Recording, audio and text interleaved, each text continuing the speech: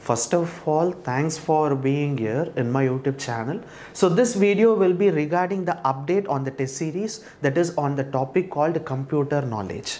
So if you already purchased the test, so visit my website. At the 6th column, you can able to see others. So click on the others. So now you can able to see the first topic, that is fundamentals of computer. So totally in the computer knowledge alone, we have been planning to give you 8 topics. So inside each topic, you can able to see 200 questions. So today we have launched the first topic, that is fundamentals of computers. So inside that you can able to see 10 practice set. And then, so each practice set will contain 20 questions, right? So listen, this is most important, right? Why we are updating the computer knowledge as well as general awareness in the test series. Why? Because if you are preparing for any competitive exams, let me take, you are preparing not only for bank exams, if you are preparing for railway exams, SSC exams, a college student preparing for a campus interview, do not give more importance to quantitative aptitude.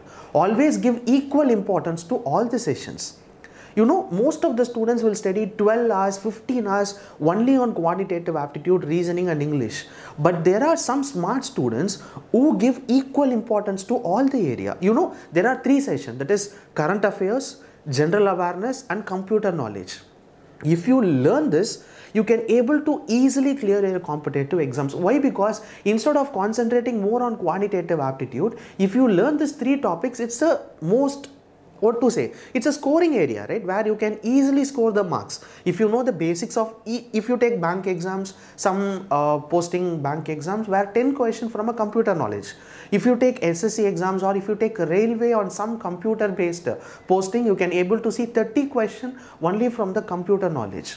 So that's the reason I am saying, if you already purchased the test, my only kind advice is to take the test of all the computer knowledge topics. Right? First will be fundamentals of computer. Don't forget to take the test and check and analyze what all the mistakes you have done. So every time before going for the exams, try to learn all these computer knowledge questions. So totally 8 topics.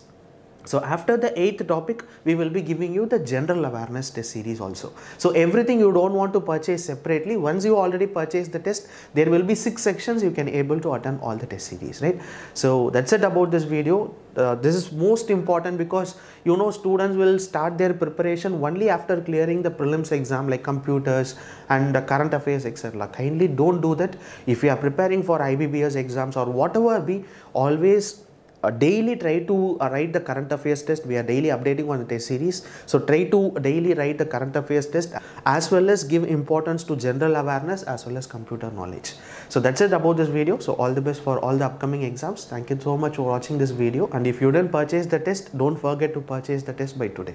So thank you so much for watching this video. Bye.